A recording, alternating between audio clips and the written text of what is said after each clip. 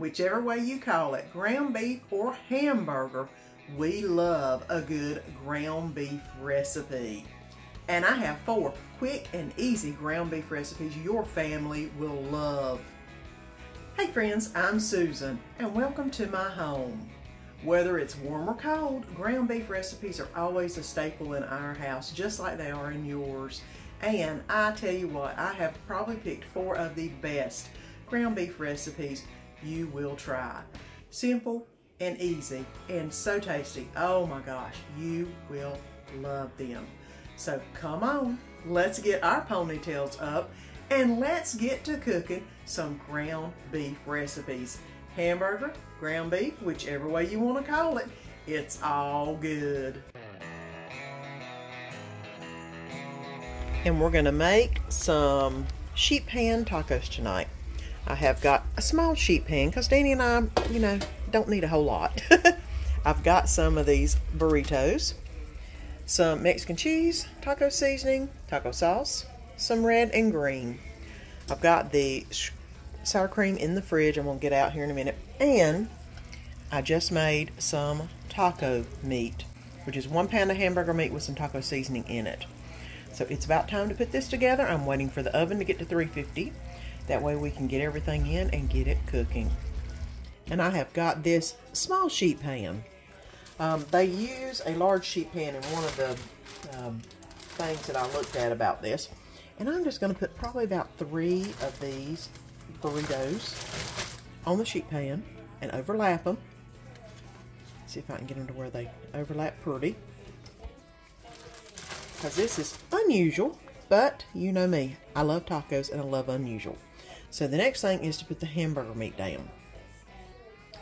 And I'm going to go ahead and spread the hamburger meat on the taco shells and pretty much cover the majority of the bottom of this shell right here. It's in the sheet pan. Now I've got the meat pretty well spread out. As you can see, I can flip the shells over on themselves and it'll work really well. I am going to go ahead and put a little bit of taco sauce on the meat in here. If you want to do the full 9 yards with the beans and stuff like Danny loves, you can. But it's a Tuesday and I am tired from work and I am cooking. Quick, easy meal. Of course, we like a little bit of spicy on ours. Some green, some red. And now I am going to put a little bit of onion on it. I didn't have that in the lineup earlier, but I think I want a little bit of oniony goodness on the hamburger meat. Because y'all know we love us some onion. Now if you don't like the onion, don't put it on. It's real simple.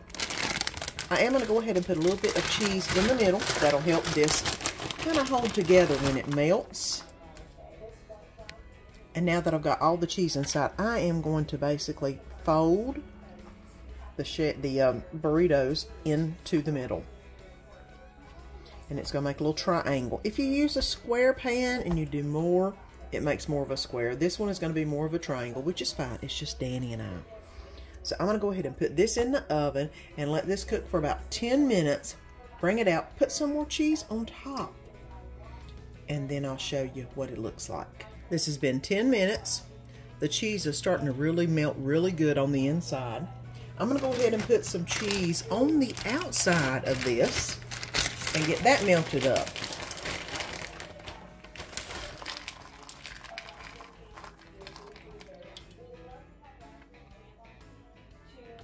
Now I'm going to go ahead and put this back in the oven for about 5 minutes, I think. See how the cheese melts on it, and then get it out and it'll be ready to eat. And I put this in the oven for another 5 minutes and let it just melt down. You can make the cheese as dark, as brown, as whatever it is you like. You know, Danny and I could care less if it was nicely browned up. As long as it's melted and it's gooey, it's ready to be divided up and put on a plate. And I'm basically using a pizza wheel to kind of cut my way around and cut these apart. Need that one cut apart. Okay. Because it's a square, a triangle, it's a little bit harder to deal with. Now let me get these on the plate. And look how beautiful this is. I'm going to go ahead and Make a little spot in the middle for some sour cream. There we go. Now I've got these all cut up and spread around. I'm going to go ahead and put a little bit of sour cream in the middle. I do not have any of my squeezable sour cream. I'm using the container. But look at that. That is so absolutely adorable. And it's what's for supper tonight. And tonight we're going to make some creamy hamburger soup. I've got some Italian seasoning, some diced tomatoes, some traditional spaghetti sauce, a block of cream cheese, some onions, dill, penne pasta. This is chicken bone broth, and of course, the hamburger meat that I'm about to brown up in the big Dutch oven pot. So let me go ahead and get this started. And then we'll go to the rest of this and add it in. And the hamburger meat has been browned and I have drained it. I'm going to go ahead and add in 1 chopped onion. It says purple onion. You know me, it's a Vidalia onion. That's the only kind I have in the house. That's what we like. Let this saute for just a minute, and I'm going to go ahead and add in a little bit of salt and pepper. And I'm going to go ahead and add in the Italian seasoning. I didn't have minced garlic in the lineup earlier, but I've got 3 teaspoons of minced garlic going in. I'll go ahead and stir this around. I went ahead and let the onions sweat down just a little bit. I'm going to go ahead and add in the can of spaghetti sauce, the can of diced tomatoes, and the chicken broth. And now that I've added all that in, I'm going to go ahead and give it a quick stir. And I'm going to let this cook on a medium for about 10 minutes, and then we'll add the last 2 ingredients.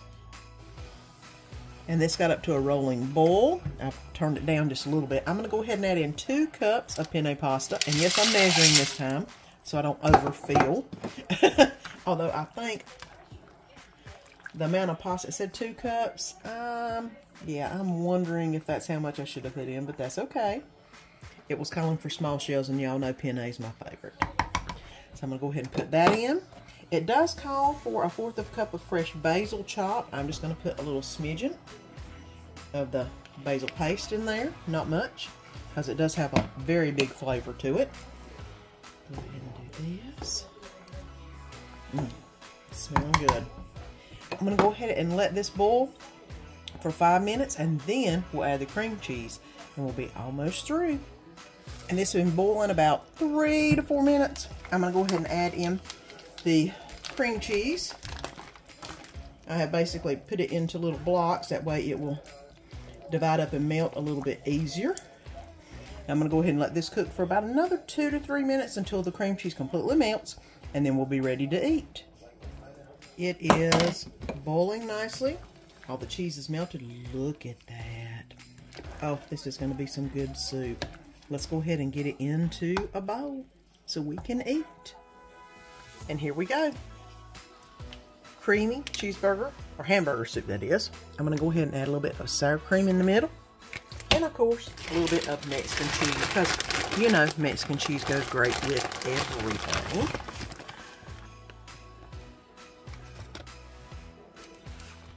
There you go. Creamy hamburger soup, and it's what's for supper tonight. And tonight we're going to do something quick, simple, easy, and if you've never done this or had one of these, you don't realize how quick and easy this meal it really is. I'm going to do it a little different though. I am going to make some taco smash burgers on the tortilla. Taco seasoning, a little bit of onion, sour cream, taco sauce, the green, the red, and something new that I've fallen in love with, guys, poblano sauce. That is starting to be my new green instead of the regular green, which is jalapeno. So, and of course some cheese. We're going to make them up like tacos, but they're going to be smash, burger, tacos, whatever you want to call them. But let's go ahead and get started mixing some taco seasoning in.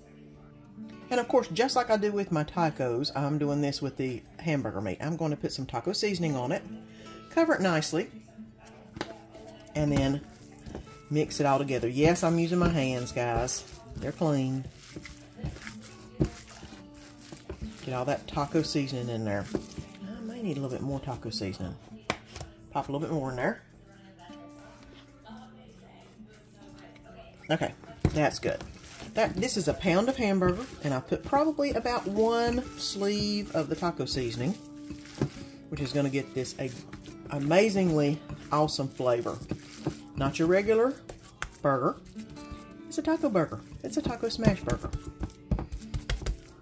So let's get it on the little tortilla. And I'm going to go ahead and show you how to make one of these. Basically, you're going to get a little a handful, excuse me, of the burger meat and push it all the way out to the sides. And as you see, it's all out to all the edges. What I'm going to do is, I've heated this pan up. It's nice and warm. I'm going to go ahead and put this hamburger side down. I don't know if you can hear it sizzling.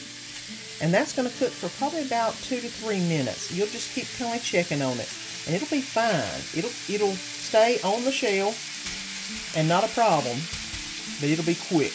And I'm going to go ahead and make a couple more real quick so I can toss them back and forth. And I just let it cook for about a minute. And you can see it's already getting there. And I've just flipped it over.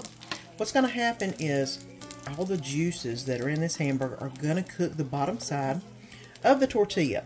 I've got it on probably about a medium low. I don't want to cook too fast, but I do want the bottom to get nice and crispy. And I got the tortilla side nice and browned up. I've got the hamburger back on there because it still had a little bit of red on it, and I don't want that. But, I mean, it's taken all of 5 minutes maybe so far, and I think it's about ready to come off. Look at that. Listen to that. I think it's time to take it off the heat. Now I'm going to make this kind of like I would a taco. I'm going to go ahead and put a little bit of taco seasoning on it. And this is going to be Danny's. One of Danny's. He's going to have 2. Because he loves him some tacos. I'm going to put a little bit of onion on it. Just a little bit. You got to have a little onion. I should have, well, no, I couldn't really put it in the meat because I'm not cooking the meat like I normally do, but there you go. A little bit of onion, a little bit of red, and a little bit of green.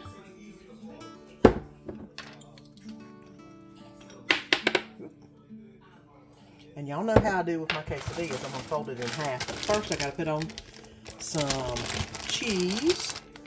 Alright. I'm going to go ahead and fold this over. It is nice and crispy. Ooh, that is looking really good. I did need to put some sour cream on it though, so let me go ahead and do that real quick. There we go. Alright, let me get another one for Danny, and then we'll be ready to eat. And how do you know whenever this is about done? Look how that is fluffing up right there. That is telling me that it is about to the point we need to take it off and eat it. And I got the second one. Really crispy. He's going to have fun with that one. And I add a little bit of sour cream to dip them into. And smash burger tacos. They're what's for supper tonight. And I am ready for a quick meal tonight. And this sounded unusual. And then I thought, I don't really want to start the oven up. I'm just going to make it in one pot into a 1-part version. You can. It says it in the instructions, which is pretty neat. So, I've got some diced tomatoes, some whole corn that's been drained, a can of my thick and chunky manwich sauce. I love that stuff. We had some elbow macaroni left over. I'm going to go ahead and use it because y'all know I'm using up what's in the pantry to get it out of here. That way I can put more good stuff in here. Got some onion, sharp cheddar, Velveeta cheese, and some bone broth, chicken bone broth that I made the other week and had it in the freezer and I defrosted it. So now, the star of the show, of course, is the hamburger meat that's in there starting to brown up. Let me get this browned up and then we'll start adding all the other stuff. Now I've got the ground beef just about completely cooked up. I don't know if you can see it that great. I'm going to go ahead and add in the onions and get those going on. I'm going to let this cook for, it says about 5 minutes. It probably don't need 5 minutes. I've cut them pretty small. I'm going to do about 3 to 4 minutes and then we'll see where it's at and get things going on. Now I've went ahead and let this cook a little bit. I have drained the fat. I'm going to go ahead and add in the manwich sauce, the diced tomatoes, and the chicken broth. Now I'm going to go ahead and stir all this together. This is definitely going to be interesting. Like I said, new recipe. We're trying it. It looked interesting, and y'all know I like unusual food. So let me go ahead and let this come to a gentle boil, and then we'll add the pasta. And now it's on a light rolling boil. I'm going to go ahead and add the pasta into the mix. Hopefully this won't get too big. I know this is jumbo pasta, but I was supposed to use farfalle, and I don't like farfalle, plus I don't have any. So I got what I had so I could go ahead and get it used up, and this was it. Alright. Let me go ahead and let this boil gently for just a little bit, and then we'll come back and we'll add the rest of the ingredients. And I'm going to go ahead and add the corn in. I said 1 cup. That's probably a little bit more than 1 cup, but that's okay. We need some vegetables in this. I'm going to go ahead and turn this back on a simmer for about 5 minutes, and then we'll be ready to add the cheese. And like I said, I'm not going to cook it in the oven. I'm going to just keep it in the pot. That way it'll be nice and cheesy. And look how much that the noodles came up. I probably put too many noodles, but that's okay. The next thing I'm going to add is the Velveeta cheese. I cut them up into small little pieces. That way they could melt down. It called for 8 ounces. I did 2 slices. That's what I normally do. And, you know, and all my other stuff, so that's what I did. I know it'll get it nice and cheesy, so. It also calls for some regular cheddar, which I do have a little bit of sharp cheddar. I need to finish adding up, using up. So we've got that in. I'm going to go ahead and stir this around. And then once this all gets melted in, it'll be time to eat. It's not necessarily a casserole because I made it in the pan, but it's cheesy, sloppy Joe, one pan. I don't know what to call it, but hopefully it's good because it's smelling pretty good right now. And here you go. I probably did put a little bit too much noodles in it, but it's looking really good. So we're going to try it and see what we think, because it looks like it's supper and it's time to eat. And here you go. It is the Sloppy Joe casserole. That's not made into a casserole. It is just what we're having for supper. And it's what's for supper tonight. Weren't those ground beef recipes so easy and so good? You know, I always link the recipes down in the description so you can go to it and print it out if you're like me and love a printed out recipe. And if you enjoyed this video, don't forget to give me a thumbs up, and don't forget to press that little button down below and subscribe so you don't miss any of the fun and good food. And if you enjoyed this video, you'll also enjoy this video right here. So until next time, see you then.